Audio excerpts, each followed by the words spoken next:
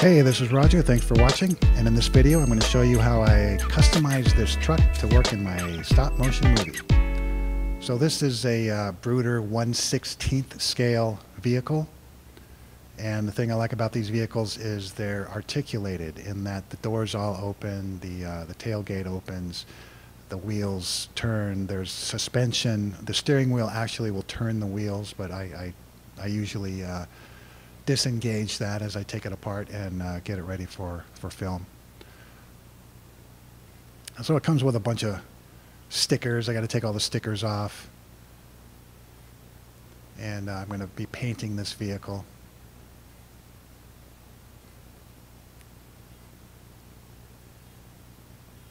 So these vehicles are they're a bit expensive, but you know, if you want the shot, you got to pay for it. So I'm just waiting for the day where I can actually spend $1 million to get one shot, you know, like in Terminator or something. So here I'm just kind of using the sticky on the decal to take off the sticky stuff, the residue left on the vehicle. Either that or some super sticky tape will do the same thing to take off the residue.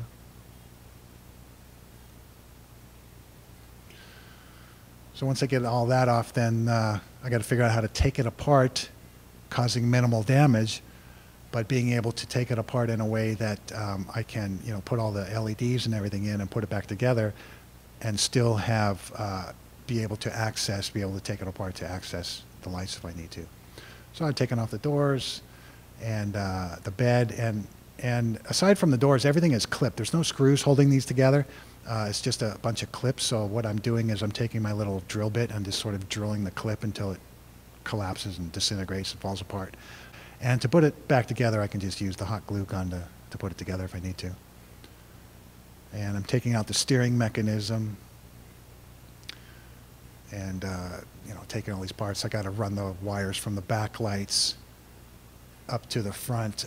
And I think that's the steering mechanism I'm taking out. I later realized that I don't really need to take that out because taking it out does not do anything, doesn't give me any more range on the steering or anything. All right, so it looks like I got it apart, and here it is painted. So I painted it gray with Tester's model paint, and I'm putting the LED lights in. So I drilled that hole there with a drill, and I'm sliding an LED light in and I'm checking it out, and it works. And here it is in the dark.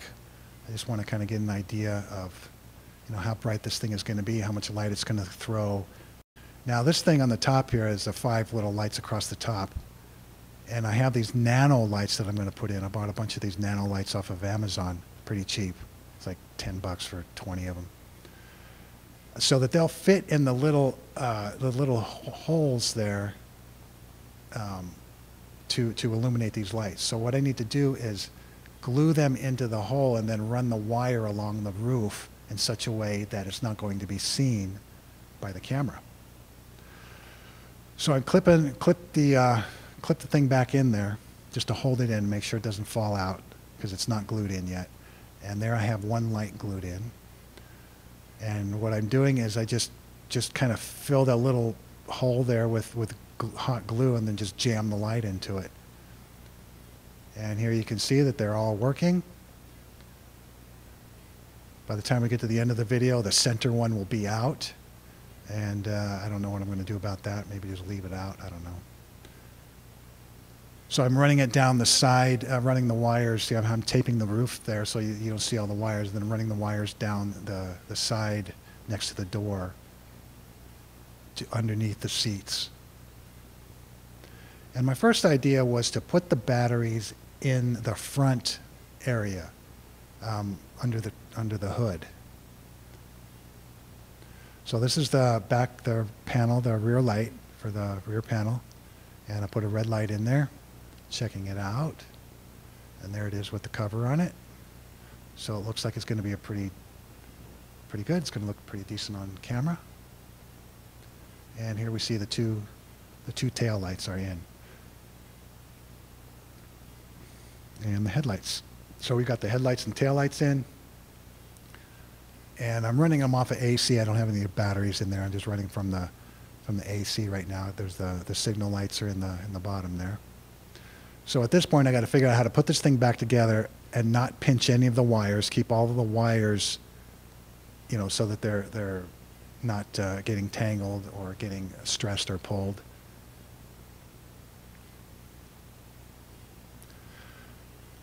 So what happens is I realize that if I have the batteries in the front like this, the hood does not open on this vehicle. So I'm going to have to be taking this thing apart every time to change the batteries, and that's not happening. So once I woke up here, I finally realized that the batteries need to go somewhere easily accessible, and the only place to put them is in the back seat of the truck. I'm hooking together two 9-volt connectors here in series so that I have double the voltage. And then using a resistor to make sure that I don't blow any lights up. And I'm just kind of checking to make sure everything's working, because when I get it back together, the light's got to be working. I don't want to have to take it apart because I'm going to be gluing this thing back together, I think. I'm working on the batteries in the front here, but here I'm realizing, you know what? I'm not going to be able to get to these batteries if I seal this thing up. This is the back underneath the bed, and I've run the wires all the way up to the front to connect to the headlights and then to the power source. So this is the first vehicle I've done this to, so I expect that the rest of the vehicles will be a bit easier now that I kind of have an idea of what I'm doing. And here I'm trying to figure out, well, how am I going to do this? Okay, so here I've got the truck back together, and I am now pursuing the idea of putting the batteries in the back seat. So by having the batteries in the back seat, they're going to be easily changeable. I'm also going to put a switch on there. At the time of the filming, I did not have the switches, but I have a little switch, so I can put a little switch on the bottom. Otherwise, I'm going to have to connect wires and disconnect wires every time to turn it on. So here I'm still messing around with, you know, what am I going to do about this battery thing? And it's getting to the point where it's kind of frustrating. I think that I have a tendency to overthink things. I'm, you know, kind of a perfectionist, and I kind of do a lot of unnecessary stuff that I realized later I didn't have to do because that's not going to be visible on the film.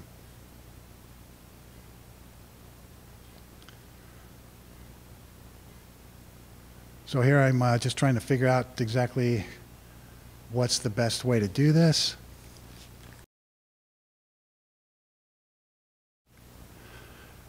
So here I'm checking the lights at night, make sure everything works. And this is with the AC. And you can see that all the 5 lights on the top work, everything's working, so we're all good. And here I am rigging up the batteries in the back seat. So I just drill a hole in the floor, bring the wire up through the hole in the floor, and just lay the batteries on the floor. Because I don't think they're going to be visible. I'm not going to be shooting in such a way that you're going to see what's in the back seat on the floor of the truck. So now this is all battery powered, and everything's looking pretty good.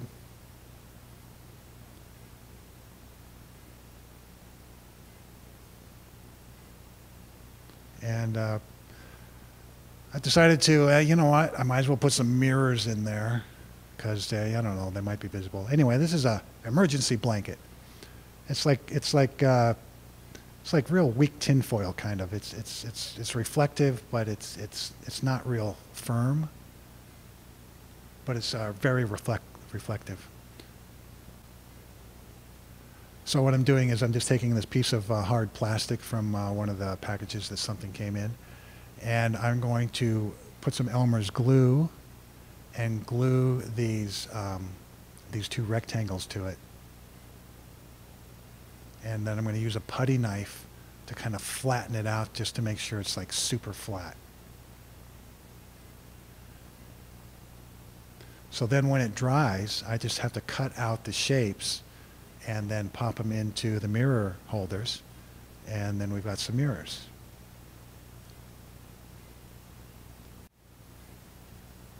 So I don't know if the light happens to catch it, we'll see it.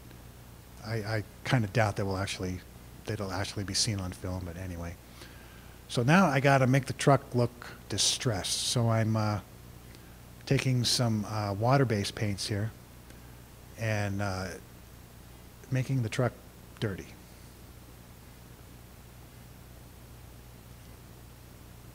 So I'm just kind of randomly painting. The one thing I don't want is this is going to be kind of a rural, rustic kind of setting, so everything's going to be kind of dusty and dirty. It's, I don't want any brand new looking vehicles. And so by brushing the paint on and then just rubbing them like this, it just kind of works it into all the nooks and crannies and cracks and crevices. So it like real dirt would, it would stick in the crevices and the little, little small little areas.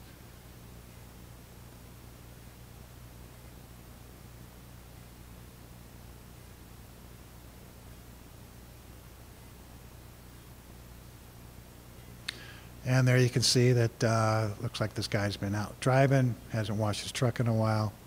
So it adds a little more character, when it's seen on film.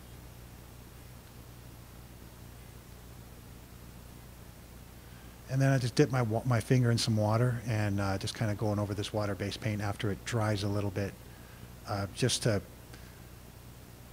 make it look like the dirt is on there as an accumulation of driving on the road for a long time, as opposed to somebody just painting it on. I didn't want any brush strokes. I wanted it to look as random as possible.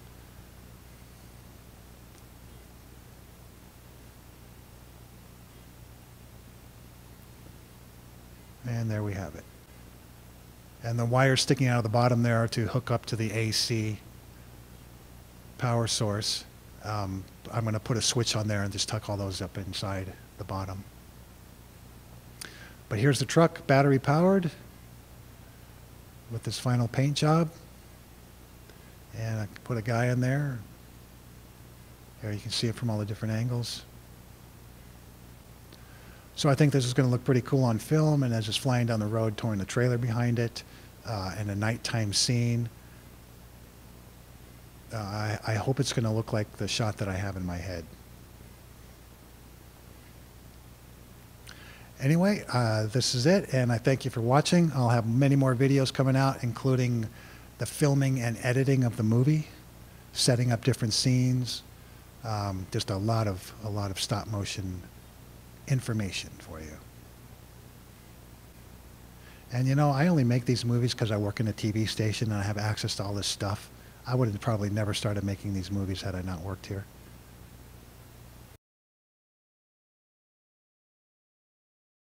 And that's just a quick stop motion experiment just to see how it kind of moves in the dark, and it looks pretty good. So anyway, thank you for watching. Stay tuned for more videos.